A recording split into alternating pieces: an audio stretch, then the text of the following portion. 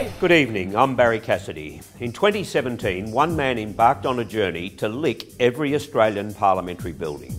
Some laughed at him, others questioned his sanity, and yet he persisted. Welcome to the taste of democracy.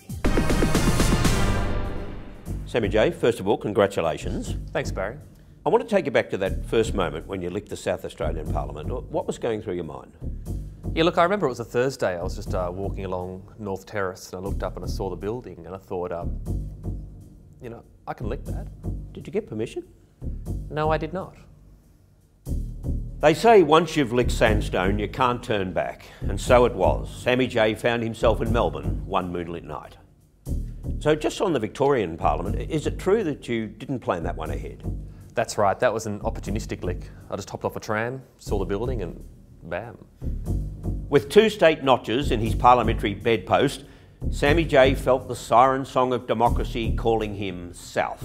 Well, we met Sammy on the Spirit of Tasmania. Yeah, he told us he was going to do it, but we didn't believe him. No, we didn't, did we, honey? No. I mean, you can lick your mainland parliaments, Barry, but once you cross Bass Strait, that shows you really mean business.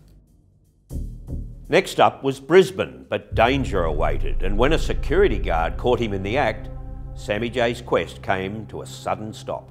You're on the premises. No worries, without permission. Sorry, can I lick the building? What's it, sorry? Can I lick the building? No, Briefly? I can't let you lick the building. No worries, okay, no worries. If I just did it as I walk away, can I? No. Okay, ooh! How long did you spend in prison? 4 hours. Hey, come on, we can take a break. Plenty of time. Yet his time in custody only heightened Sammy J's resolve. So, armed with nothing but a weary tongue and a jar of Vegemite, he journeyed on to Western Australia.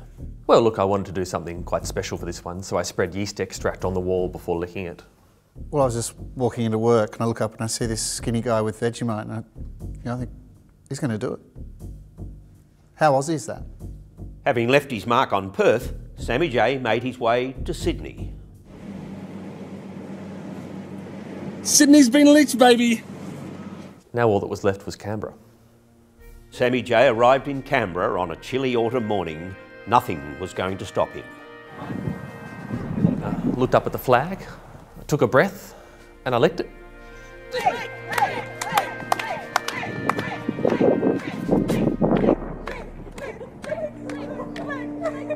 For democracy! Couldn't believe. Unbelievable. Just the best thing in the world. Like every day when you walk out that door and you think, what can I do to make things better? Maybe I could lick something. First day that you touch your firstborn child and then you hear that news, it's the same for me, same. Shortly after recording the interview, Sammy J was rushed to hospital with a suspected tongue infection, where he remains on life support. I'm Barry Cassidy. Thanks for watching The Taste of Democracy. Yum yum.